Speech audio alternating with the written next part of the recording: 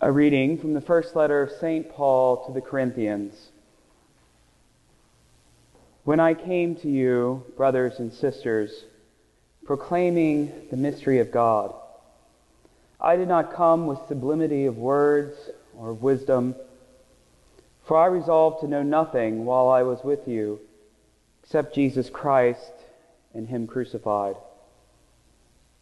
I came to you in weakness and fear and much trembling.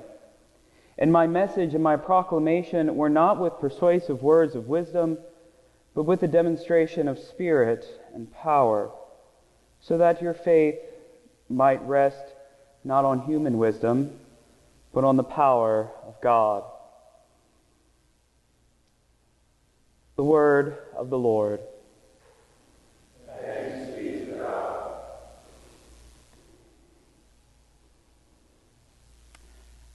My dear brothers, today's reading, Paul asks us to take a step back for a moment and to ask ourselves, by what authority do we have the right to call ourselves preachers, proclaimers of the mystery of God?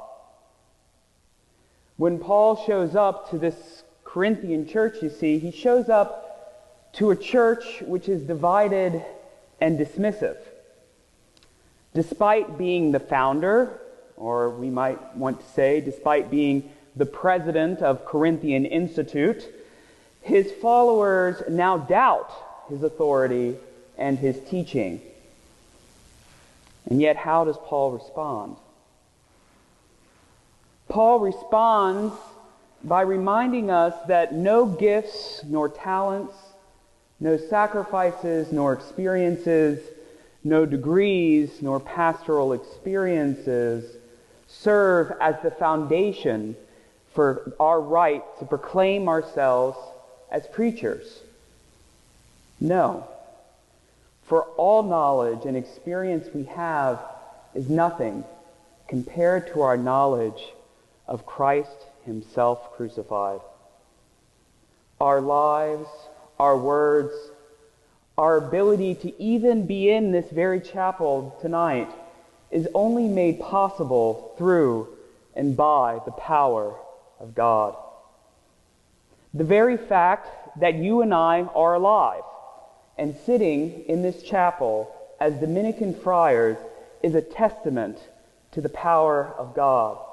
The very fact that you and I can stand and pray in the very presence of God, in the holies of holies, in and with this most blessed sacrament, is the greatest testament of God. And so, by what authority are we preachers, proclaimers of the mystery of God? We are preachers because God has called us by His own power. God makes things obnoxiously simple for us tonight, and He shows us that all we need to do is to respond to His call, to respond to His call to proclaim the mystery of God.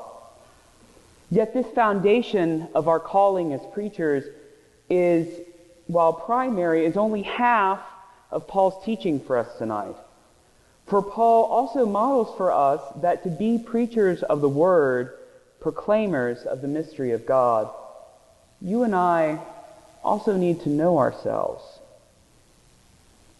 Surprisingly enough, the majority of today's readings from Paul kind of goes through this self-examination. His humility, his honesty is fed by his real encounter with the risen Lord, which allows him to recognize and name his weaknesses, his fears, and the source of his tremblings. Better still, any power or any wisdom that Paul thinks comes from, that Paul says comes from himself, Paul immediately recognizes is not coming from himself, but coming from the power of the Holy Spirit. We see this again repeated in later works of Paul to the Galatians. Not I who live, but Christ who lives in me. And so I ask, how have we come to the chapel today? What knowledge, what emotions, what experiences do we bring into this chapel right now? And so again, I ask, my dear brothers, by whose authority are we here today? By what right are we allowed to be called a preacher, a proclaimer of the very mystery of God? Dear Lord.